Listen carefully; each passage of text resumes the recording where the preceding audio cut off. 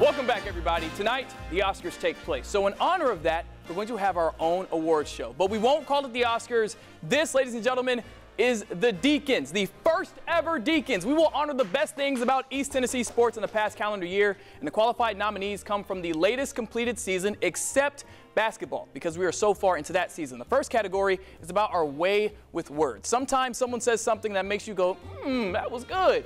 Other times, I have no idea what you're talking about. This is Best Soundbite. Best Soundbite, Kelly Harper. I'm not here to try to be Pat Summitt.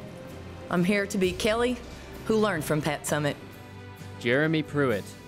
When you get out there, just shut your eyes while you're driving down the road, okay, and see how well you do. All right, because if you don't know the things that I'm talking about and you're trying to play defensive line, you're basically playing with your eyes shut. Rick Barnes. A really good friend of mine and a guy that I love dearly, Eddie Dalton. And one day when we were talking while I was coaching there, he said to me, I just want to live long enough to see us beat North Carolina in Chapel Hill. So as soon as I found out that they won, I called him and I said, well, you can die now. Trey Smith. I made up my mind and don't expect to ever look back. I'm going to say at University of Tennessee. And the winner of Best Soundbite goes to head coach Jeremy Pruitt. He told us to shut our eyes while driving to make a point about defense. So it's kind of obvious. Moving to the next category, here are the nominees for Best High School Game. Best High School Game, Oak Ridge versus Powell. IMG Academy versus Catholic.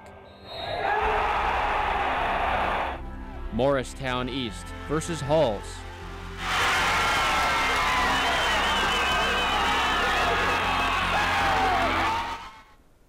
The winner of Best High School Game goes to Halls High School versus Morristown East. The ball was thrown out of play, meaning Kendall Moles could score the walk-off run and send the Lady Devils to the state tournament.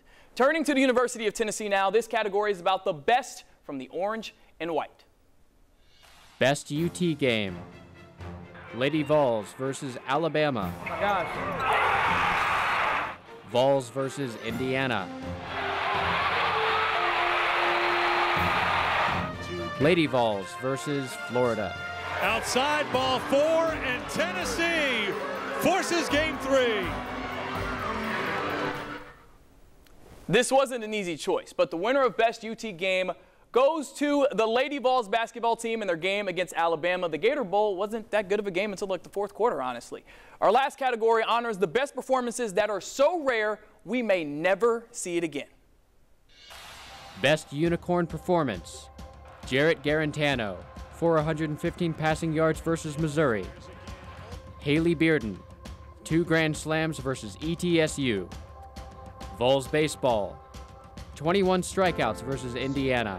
Strikeout number 5 for Lingenfelter. Here's the payoff pitch. The winner of Best Unicorn Performance goes to Haley Bearden. She hit 2 Grand Slams in a game, which is unbelievable. That's just incredible. There are more categories and winners, but those will be on WBAR.com. Award for Best Host goes to David Schiele, hands down. Thank you.